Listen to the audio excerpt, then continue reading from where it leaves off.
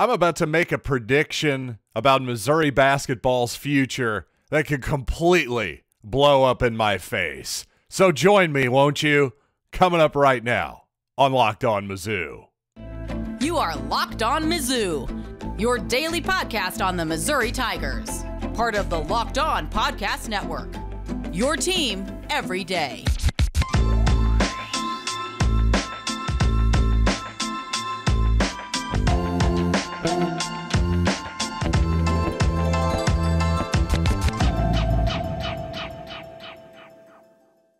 Hey, all you true sons and daughters, I'm John Miller, your Mizzou mafioso and the central scrutinizer of Missouri Tigers football and basketball, joining you after another fine SEC victory.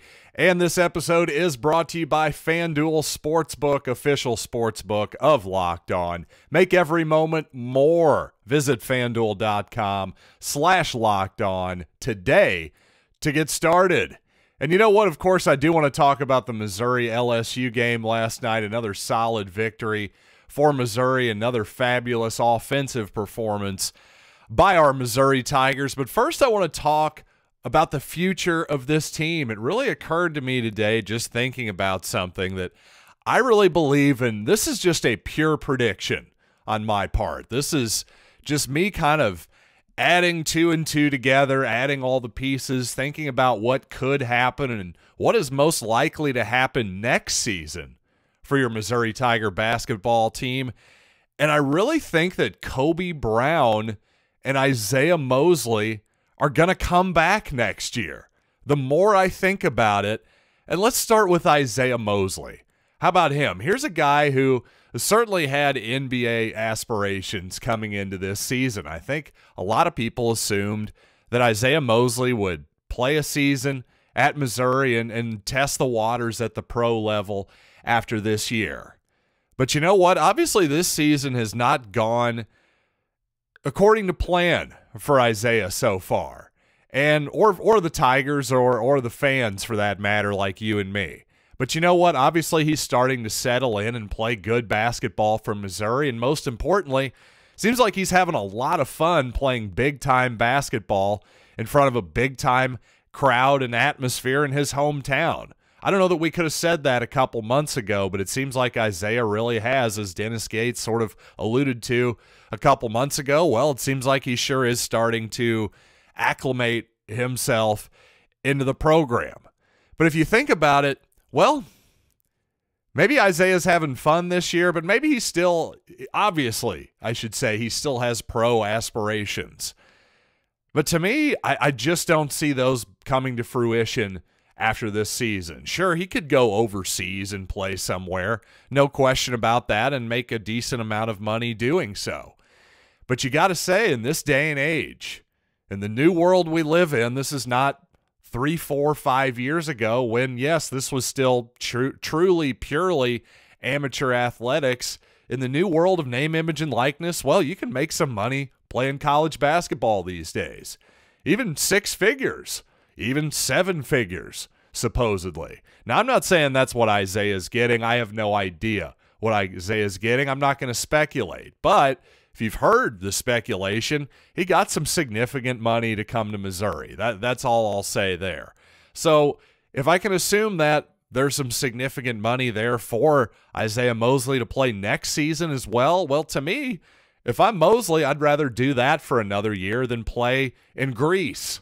No offense to the nice people of Greece. It's a beautiful place, a wonderful place to play some basketball. But hey, if I'm Isiaih Mosley and I can play in my hometown for one more year and be the big man on campus, well, that sounds pretty good to me, especially since that might actually be a better path potentially to the NBA, because Isiaih still has NBA talent.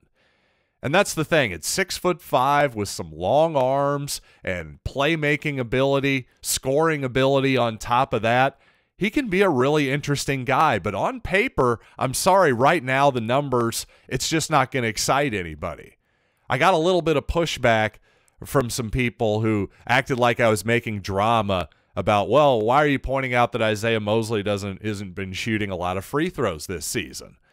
Well, it's really simple, because Especially if your three-point shooting is gonna be down. Just on paper, if I'm an NBA scout, I'm saying, well, this guy's shooting 29% from three in the SEC at the high major level. That tells me that's not good enough for him to shoot at the next level. And on top of that, he's not getting to the foul line either. Again, just 8 free throw attempts all season. And 0 in the past few games, by the way. That hasn't really changed since he's come back after his, multiple game sabbatical there. So at this point, I think it's a legitimate concern and certainly a legitimate thing to point out. I'm not saying that it won't change, and I'm not saying that maybe Isiaih will come back to Missouri next season, hit 40% of his three-pointers, average 20 points a game, hit all the numbers that maybe our imaginations were running wild with this past offseason. I think it could all happen for Isiaih. I just think once you logically look at this, where else is he going to go? I think he's going to stay at Missouri, stay with Coach Gates, who I think at this point he's earned his trust. Why not stick around for another year? I think that's actually his best path to being an NBA player, as maybe somewhat slim of a chance as that is. There's still somewhat of a chance for him. I just think he's got to show more at the college level before he does it. And if I'm wrong, well, you know what? International ball is still going to be there a year from now, a year longer, and guess what? Once again, NIL, you can make some money while you're at it.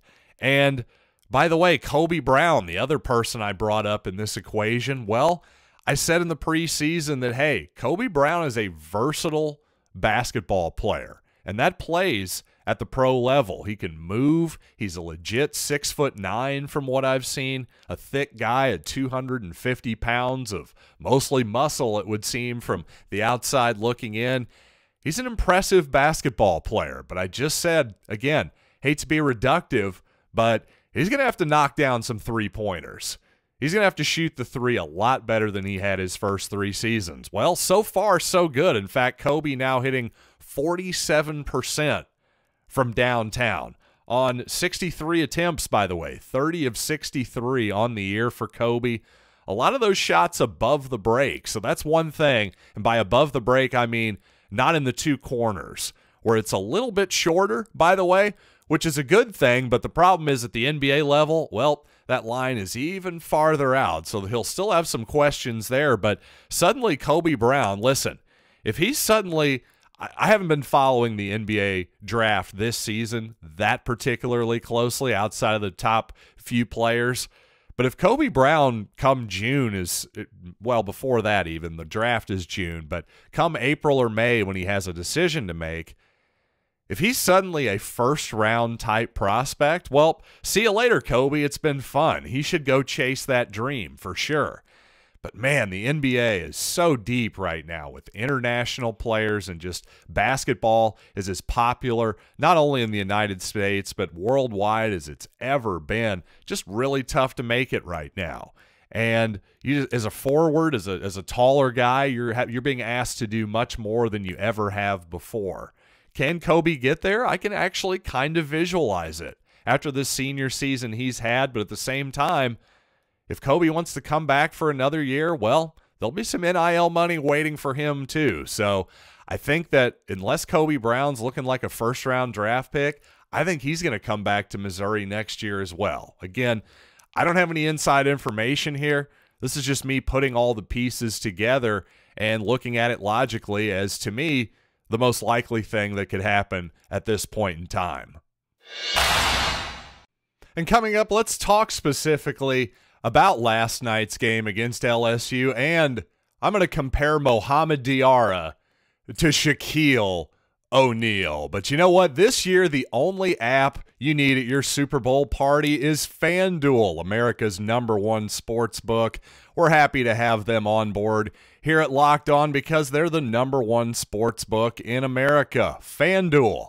And if you're new to FanDuel, even better, download FanDuel now so you can get your Super Bowl 57 bet with a no-sweat first bet. You'll get up to $3,000 back in bonus bets. If your first bet doesn't win, FanDuel lets you bet on everything from money line, point spread, futures, the whole deal. And you know what? Congrats to you if you listened to me on going over the Missouri LSU total yesterday. Speaking of no sweat, we weren't sweating that one with a few minutes left in the ball game. That's always nice. But here's the best thing about FanDuel. It's safe, secure, easy to use, and you get paid your winnings instantly. So join FanDuel today at FanDuel.com/lockedon to claim your no sweat first bet on Super Bowl 57. That's FanDuel.com/lockedon. Make every moment more with FanDuel, official sportsbook sponsor of the NFL. Locked On is heading to the Senior Bowl. Get inside analysis from the host that covered the NFL's next generation in college and find out which NFL draft boards these players will be climbing, all in one location. Subscribe to Locked On NFL Draft for nightly live shows from the Senior Bowl. There's been a couple the past 2 days, and there's one left tonight at 8 p.m. Central Time.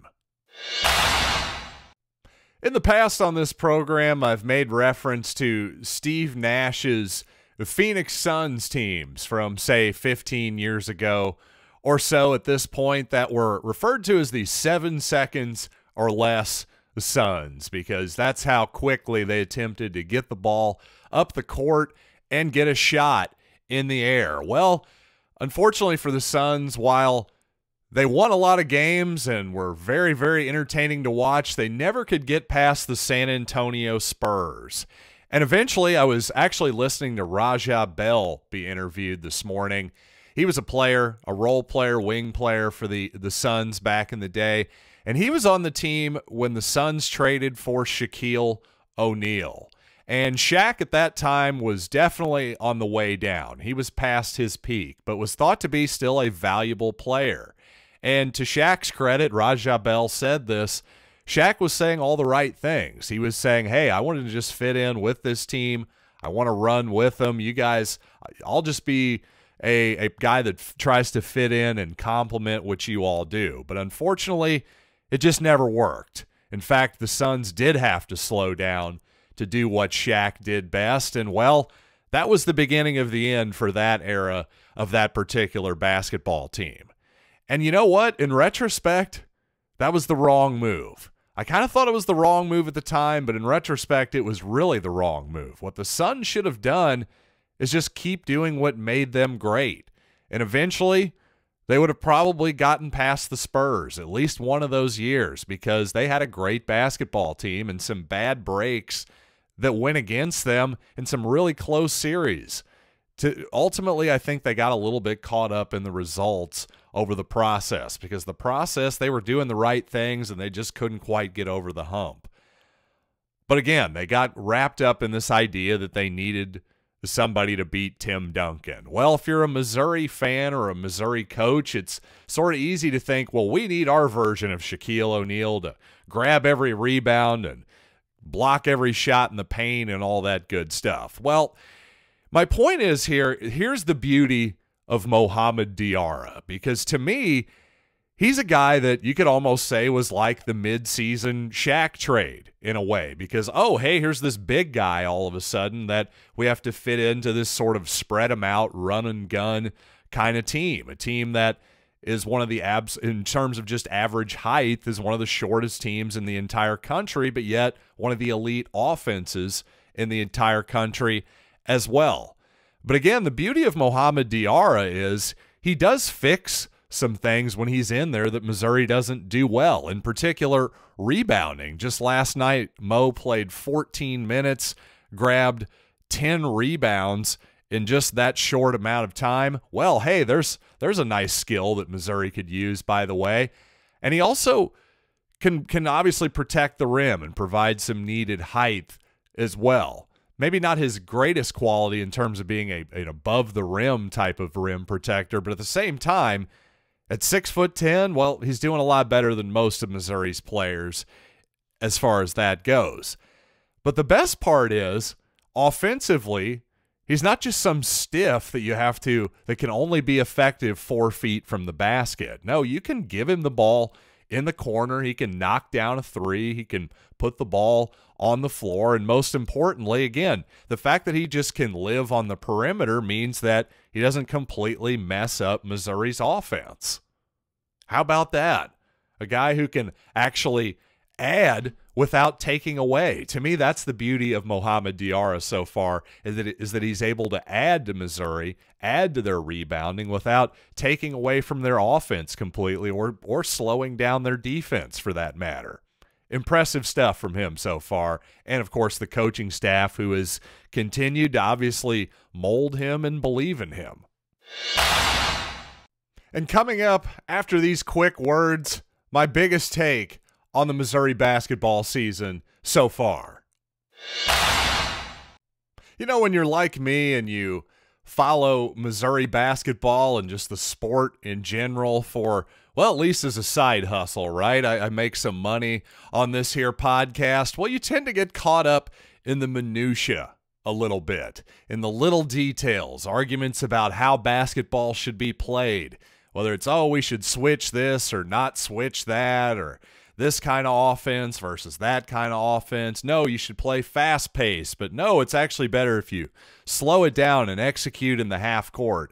These type of arguments are probably going to go on forever, and there's a bit of a give and take to all of them, right? But really, when you zoom out a little bit, basketball really is not that complicated. It's one of those things where when it's good, you know it's good. You just see it. It's just obvious.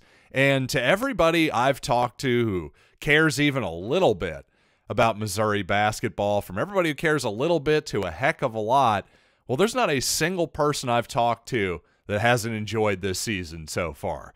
That's the bottom line. This team is really, really fun to watch. And, of course, winning is fun, but I think it goes beyond that. I'm just happy as a season ticket holder, as a fan. This is no longer a chore or a habit or an obligation for me. This is something that I look forward to once again. And don't get me wrong, I really enjoyed the 2021 Missouri basketball team for what it was, a hard-nosed group of seniors and guys that I had watched for a long time for the most part, including Jeremiah Tillman, Drew Smith, and Xavier Pinson and those guys. But at the same time, that was obviously the COVID season where, there was 1,500 people in Mizzou Arena or something like that. The whole thing was just sort of bizarre. And then, of course, you had the Kim Anderson eras and a lot of Konzo Martin situations that sort of failed to live up to the hype. And, you know, again, just to see what Missouri has done in year one and to watch LSU last night. I mean, their LSU basically was in the same situation as Missouri for all intents and purposes. We can argue about the off-the-court stuff with Will Wade. Certainly Konzo Martin left Missouri with a much better reputation just in terms of, well, the previous guy seemed to at least have some reputation. He at least seemed to be an honorable guy, unlike Will Wade. You got to give Konzo Martin that. But other than that, the situation was very, very similar. A first-year coach, Dennis Gates, versus Matt McMahon, a whole bunch of transfers, 75% new roster practically, and you see the incredibly stark difference. As we talk today, Missouri looking like they're 3-4 wins away from being an absolute lock to be in the NCAA tournament at this point, I would say. Then on the other side, you got LSU, who lost all their games in January, and we handed them their first one in February. Not looking up so good for the Tigers to the south of Missouri. So, again, just another way of me saying, Dennis Gates, great job, pal. We are enjoying what you're doing so far. Keep it up. And obviously, if I'm right, if my bold prediction from the first segment comes true and Isiaih Mosley and Kobe Brown come back, it's almost been assumed that Nick Honor's going to come back next season. There's several other guys that have that potential as well, plus 3 freshmen coming in with varied skill sets. Yeah, I'd say things are looking up for Missouri basketball, folks. And you know what? Thanks, as always, for joining me on this little journey I like to call Locked On Mizzou. And for your next journey, for your second listen, if you will, why not make it our brand new college basketball podcast? That's Locked On College Basketball. Isaac Shade, Andy Patton, a bevy of experts, coaches, and players throughout the college hoops landscape. That's Locked On College Basketball, available on YouTube and wherever you get finer podcasts. So, until next time, I'm John Miller, and thanks for listening to Locked On Mizzou.